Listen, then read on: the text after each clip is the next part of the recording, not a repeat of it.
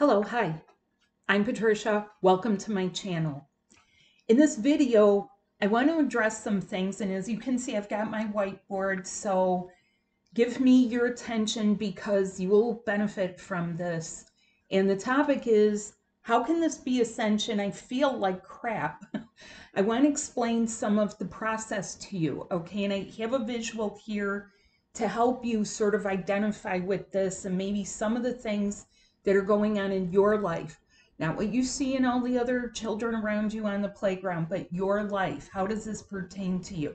So first of all, welcome. If this is new to you, this is intended to explain and kind of give you some clarity or help some of the light bulbs go off, get those light bulb aha moments and not turn off your lights, not that.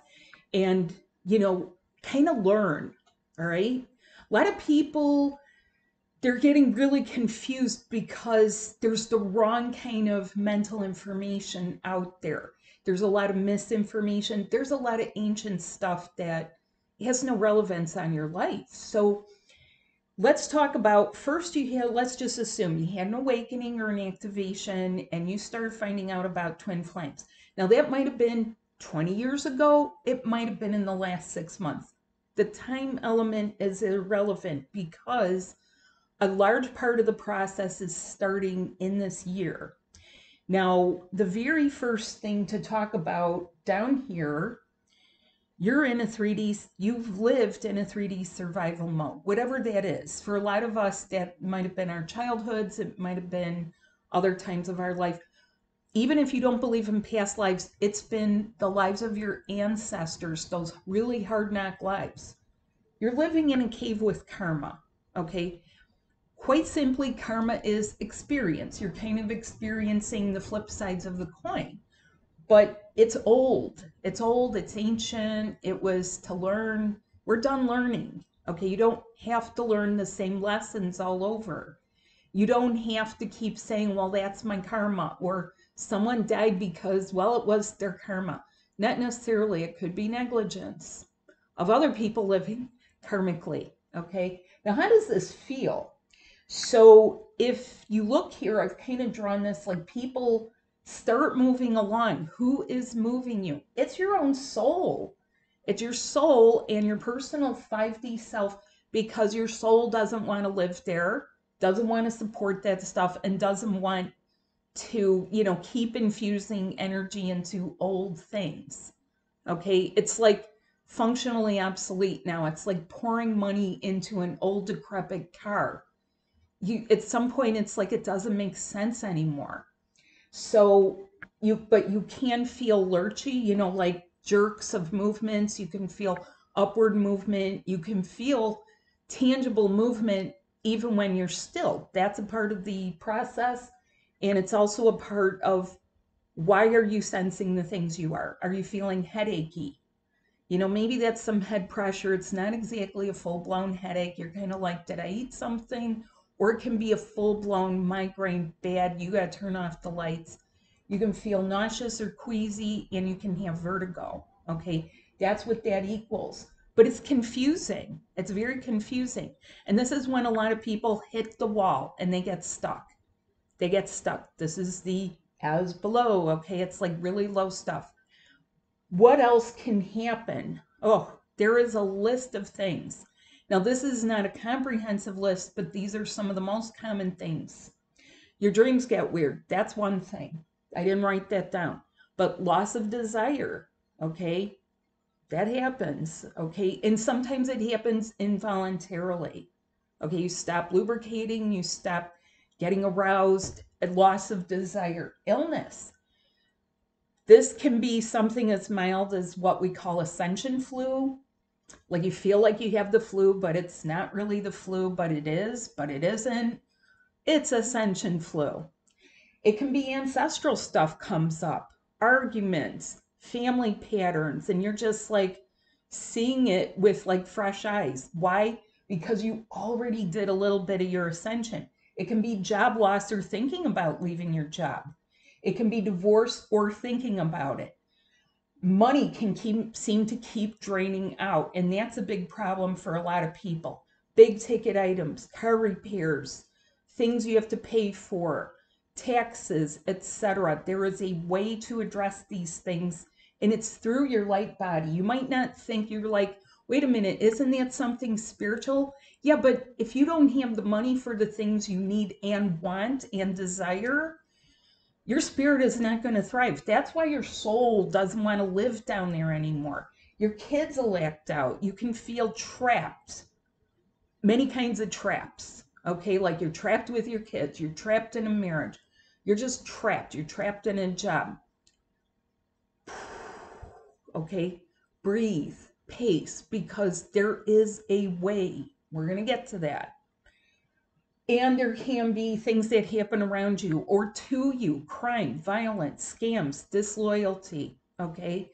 How can this be ascension? Well, it's what's coming up to be healed, cleaned, purified, and it's specific for twin flames. Okay. That means you first, you the viewer, and you the doer, and you the person who is able to be. And that positively affects your true other half, wherever they are, okay? Which may not be the person you're with or want to be with, okay? Misinformation. You have a connection, but confusion. Focus on you, okay? So how do we do this? Well, I have door number 1 or door number 2. I'm going to go to door number 2 first. I don't know if you can see it, but you do nothing and you get nothing. You stir around the karma and receive more karma. How does that happen? It's kind of like dating. If you don't somehow self-improve and clear old patterns and stop talking about your exes, and guess what? You're going to attract the same kind of people. You can also attract more karma. Do you really want more? You don't have to learn those lessons. And I'm going to say something here for both women and men. Women especially, do not think that you have to go through someone to get to your twin flame. That person is no longer a lesson for you. Trust your soul that you've learned the lessons, and it's time to start looking at the door number 1 stuff. We're getting to that. What do some people do? You park yourself and you get sick, and karma levels are not supported. Your soul is not supporting any of these karma levels. Karma levels, karma levels. Are you living there? But do you want to stay there? Okay, there is a way. There is a way. It's through your light body, because it's a new light body that doesn't want to accumulate all this crap and make you feel like crap. The existential crisis. This hits men a lot. Ever wonder why men are depressed? Ever wonder why men can't really overcome certain things to seek real help? This is real help. Working with your light body is the real help that's needed. If they're not doing it, if you sense it, if they are struggling, if they're having what are called mental health issues, they question their existence, they're depressed, they have suicidal thoughts, or they swing the other way. They're like, I'm having homicidal thoughts, okay? It's the same energetic, suicide and homicide, but which one are we expressing? We get into that in my classes because one is, not better than the other. They're both bad. Nobody really is intended to live there, where they're questioning why they're lonely or why they exist or what's going to happen today, or their life has no meaning. You have to help each other have meaning in your life by feeling it, okay? This is part of the reason that females have been awakened in the way that they have. You've held life in your body, okay? It's a little easier in some ways, but a lot of males have had to, we're seeing it all around us, do the violent stuff, crimes, all the other stuff. It's not a hard and fast rule. Not every man does, but the masculine energy has accumulated a lot of this stuff that needs to go. And in this life, it's leading people into questions, mental health things, okay? I hate to say the word issues, okay, because I have solutions for it for people to feel better. What else about door number 2? People sometimes don't know what to do or how to do it. I teach how to do it, not just reporting the news. I teach it in my classes, in my sessions, in my books, in my webinars. But what happens when they don't? Well, they can turn to drugs, alcohol, and other addictions. What are other addictions? Being a rageaholic, being a gambler, being a shopaholic, spending every last dime that that son of a gun doesn't have, putting yourselves into debt for revenge. Yeah, that happens in relationships. Reneging on promises, giving empty promises, like can we just not go down that black hole that, you know, is all this stuff, okay? Because yeah, it will make people wonder, why, if their life is a living hell, are they even here or existing? We got to flip that around. And I have ways through the light body that I teach people to do it. A lot of people will choose door number 2 because they live in fear of the unknown. They say things to themselves like, wait a minute, I'm married, I met my twin flame, but why did this happen to me? I can't get a divorce. I'll be shunned, I'll be shamed, I won't have money, I won't have financial security. If you're thinking in terms of a man could walk out the door and get hit by a car or have a heart attack. Okay? It's not a guarantee that because you have a man that you have financial security. It's not a guarantee for men that if they have a lover that they're not going to feel parts of their existential crisis, because a lot of people are with some form of a karmic partner, okay? Or they're with no one. And there is someone for you, and the connections are in the inside. So door number 1. Okay, how do you not feel like crap? How do you really get going? I have people use their light bodies. I walk you through it. I help you get it open and get the channels open. So you begin your real task of opening your new chakras, okay? And that includes your new channels. Channels that go into your body. It's like having tubes that funnel love into vital organs to get rid of illness and ancestral stuff. Yeah, you'll purge it out. Yeah, I walk you through the purging. Yeah, I'm holding your hand through your purging. There's ways to do this to make it easy. Yes, you have a light body. Yes, you have a physical body, and I help you to balance both. Break through by breaking through the vibrational barrier. You see this line I made here? That's a vibrational barrier. How do you get up to the better levels that your soul has for you for your future? Okay? A lot of people that watch my videos, they're kind of on the youngish side, okay? Like there's a certain age range. It's not people who are in hospice, ready to, they're at death's door and they've already lived their life. They're well into their 90s or 100 years old. No, it's people who are still in their reproductive stages and, want to enjoy their life. Break through the vibrational barrier, okay? It's proactive. You have to do it and you will feel the difference. And you'll actually feel it. It's tangible. Learn how easy it can be. Learn the daily routine to feel 5D love. Feel it funnel into your etheric body. So that's what I'm loosely calling your etheric body is a larger structure. It's invisible, but it's tangible. It can be felt. Some people call it your force field. Like I like saying that to little kids. Hey, your force field. They're so proud. They're like, I have a force field, because there's an inherent sense of I have powers and I have protection. Yes, your etheric body. You develop and heighten your own body, which brings forward your gifts, your skills, and your intuitions. How much better can you do with this stuff if you have gifts and skills and intuitive learning and messages and guidance? Okay? This is why people, when they keep going to psychics, all you're getting is sometimes that psychic's mind, right?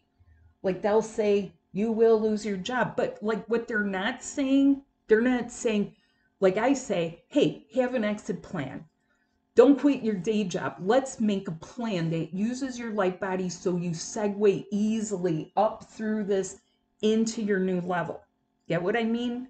Are you kind of like, are your wheels turning about this? I hope so. I hope you take action, because I have the ability to do this again and again. Why? Because I have my own daily routine. I get the energy funneled in. I'm a people person, okay? What is the next thing?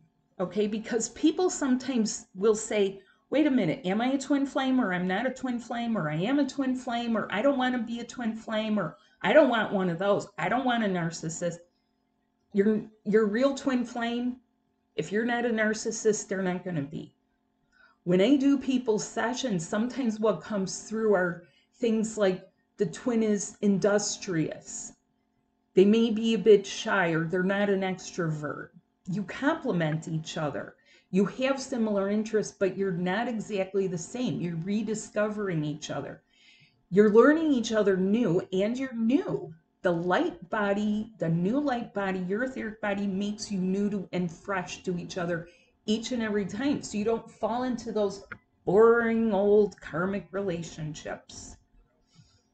You help each other feel their way, and you see and feel your future.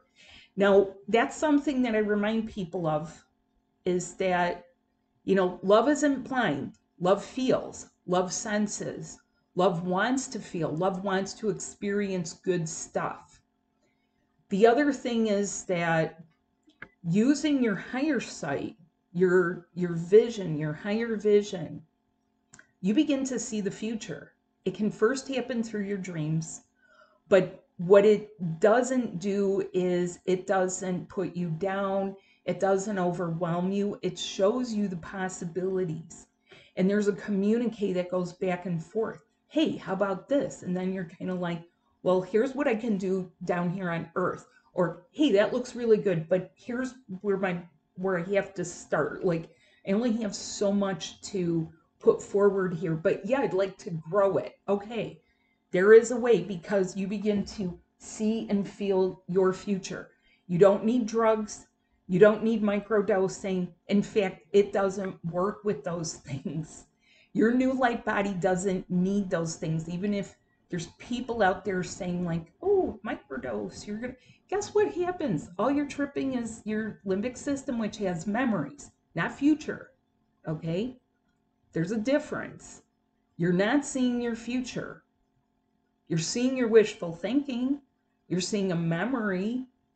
You may see something, but hey, get going with your light body. I'm here to teach you. I don't want you to feel like crap. And thanks so much for watching. Please like and subscribe. It helps my channel. Please help me and look at the description below for our upcoming classes, events, and sessions. I do one-on-one sessions to help people with this stuff. It goes beyond life coaching. I'm a life coach. Don't think I haven't been through hard knocks, okay? I've been through all this stuff and had to reinvent and reinvent. The only way you're ever going to reinvent is two things: your light body and love.